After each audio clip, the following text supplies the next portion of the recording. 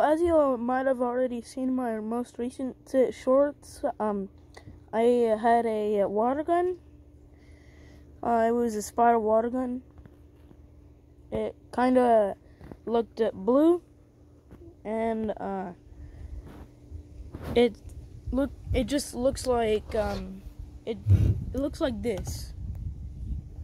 Looks like this.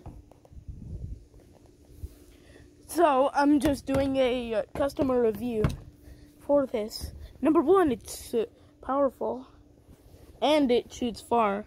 Number two, the recharge time.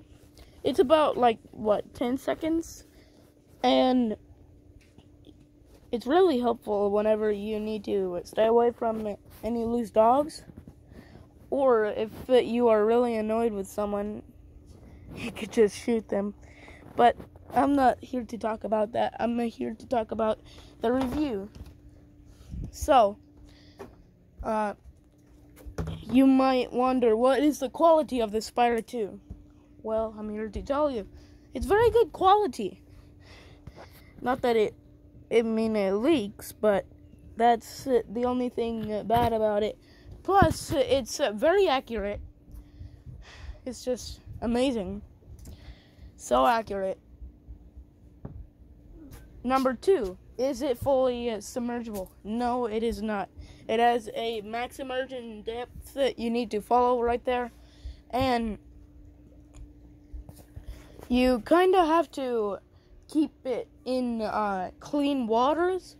I mean, you could fill it with pool water. It works with pool water. With chlorine in it, like dissolved chlorine. So, and it still works.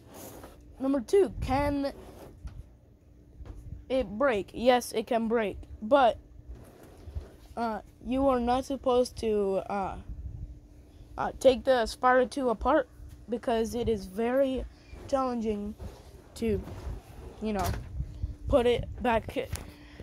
And finally, how long does it take to charge? It takes about 3 or 4 hours to charge. Maybe 5-6 hours to charge to 100%, but the battery lasts a long time. So if you ever want to have a long water fight, the Spyra 2 is definitely your choice. You just have to wait 3 or 4 hours to get it into action. But trust me, the Spyra battery life is long. So that's all for today.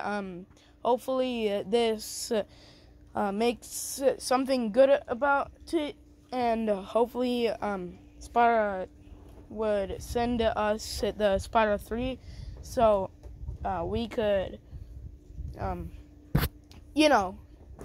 do the difference between Spyra 2 and Spyra 3. Peace.